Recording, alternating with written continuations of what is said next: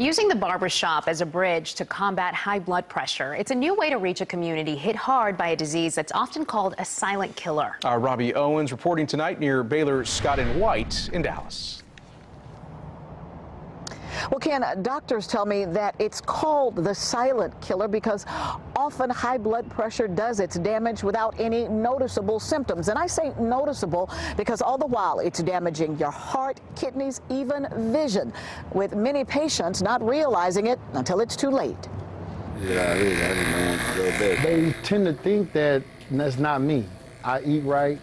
I don't eat that stuff. I'm not old enough yet. For barber Gerard Claiborne, providing clients a fresh, clean cut is just a start.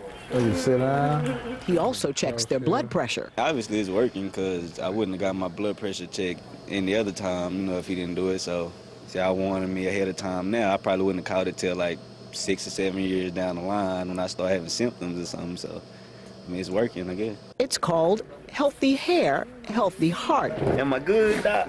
A cooperative effort between Baylor Scott and White and City Square. It's so sad to see young fathers that are crippled from having strokes because they had high blood pressure that was untreated, or on dialysis, because they had high blood pressure. That's something I think we can avoid. Jackson, by the way, is just 23 years old. When you come back, get your hair cut, we'll check it again, and then we'll go from there. If the blood pressure is a concern, we have a hookup. barbers direct clients to a City Square community clinic already operating in the neighborhood. When they come in the door, we're able to, one, see if they have high blood pressure, diagnose it, see how bad it is, and what effects may have already taken place. But then beyond that, we're able to recommend lifestyle changes because medications are not the only treatment for blood pressure. My business thrives on the community, so I need the community to be healthy and flourishing because that makes good for me.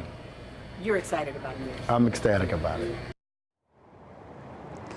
Now, during the first year that this pilot has been operating, I'm told that roughly 25% of the clients who had their blood pressure checked learned that it was high. Of course, it goes without saying that City Square would love to get more barbers and beauticians trained and on board with this really great program. Live in Dallas near Baylor Scott and White, Robbie Owens, CBS 11 News.